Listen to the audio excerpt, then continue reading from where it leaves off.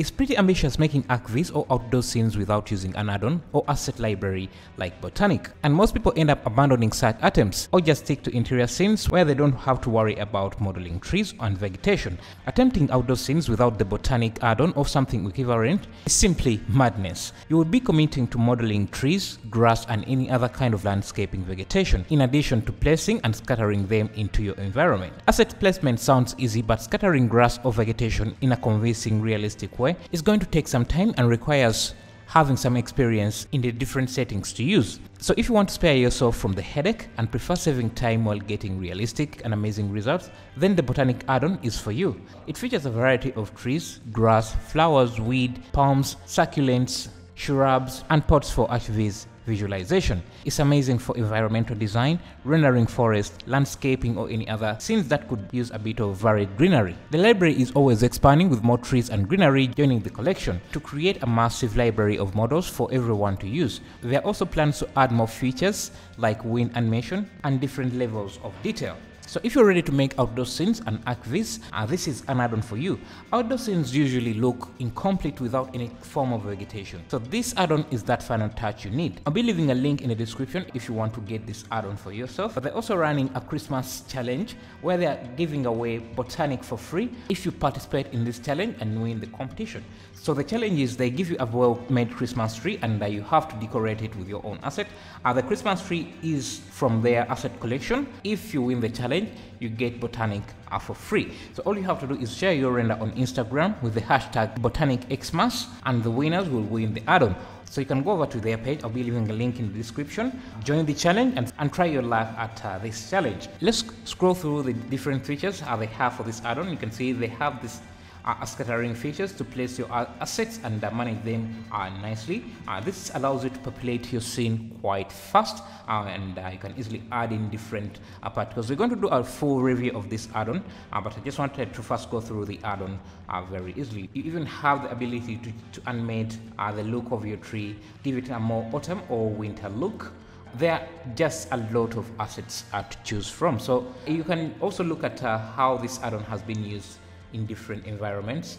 You can see if you're trying to make a scene like this without this kind of add-on or an asset library equivalent to this, you would just spend a lot of time creating these assets, and I'm not sure even they would even look that great because it takes a lot of time to create these models. So yeah, so let's go on and set up a quick scene using this add-on. Maybe let's do something like this and see how fast it would take us. So I'm just going to save this image here and drag it into Blender just to see how fast it would, just to show you how fast it would take us to make.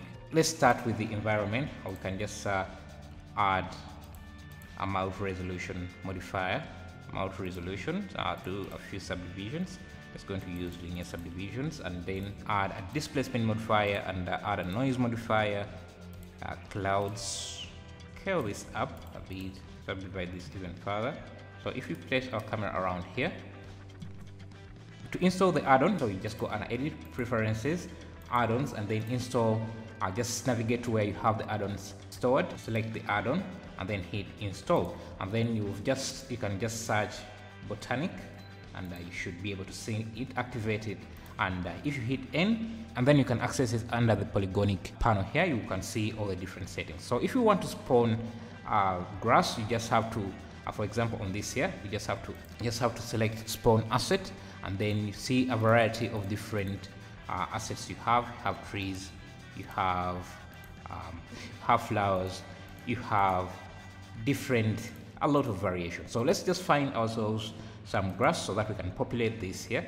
Remember, we want to scatter the grass and make it like this. So all you have to do is select the plane and select, instead of selecting spawn asset, just select scatter asset, and that should set your ground as the target. And now you can just click plus to select what kind of vegetation you want. So let's go with something like this, the basic grass option, and click OK, and that should populate our grass. When you select the asset, you can see that we get a layer-based system, so you can add more grass if you want. So you can add that, and that will be added to whatever you have, to whatever grass system you have already. Now you can disable and enable this like that. So this kind of layer based system is really amazing because it gives you a lot of control over your environment. So let me just, I think this area here is good and is better. And I'm just going to select my camera, drag it behind like that, and I'm going to add a plane. This is going to be our water. You can already see that our scene is looking even better in just a few clicks. So let's change to cycles here, and we can also add, let's see, a sky. See how the grass already looks amazing. So then we can select this plane and give it a water material, so a noise texture. You can see what we have in just a matter of minutes. And now remember, you're not only limited to grass, you also have different assets. We have trees, so we can also add these around. So let's say select, I think this here.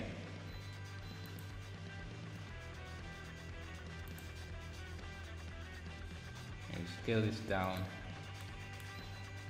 add more trees.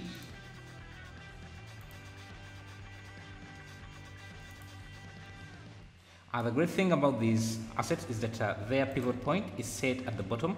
So if you want to move your tree anywhere else, so for example here, if I duplicated this, Shift D, I can use Shift right click and to snap my cursor anywhere here, and then Shift S to snap cursor selection to cursor, and that should place other trees somewhere else like that. So I'm just going to make a few copies of this and place them around,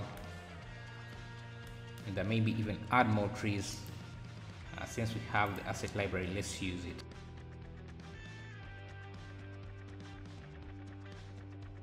And if you duplicate a tree and it's above like that, you can just see it snap to ground, and that should place it to the ground like that. And in less than a few minutes, you can see what we have got. And see they even have some pots if you want.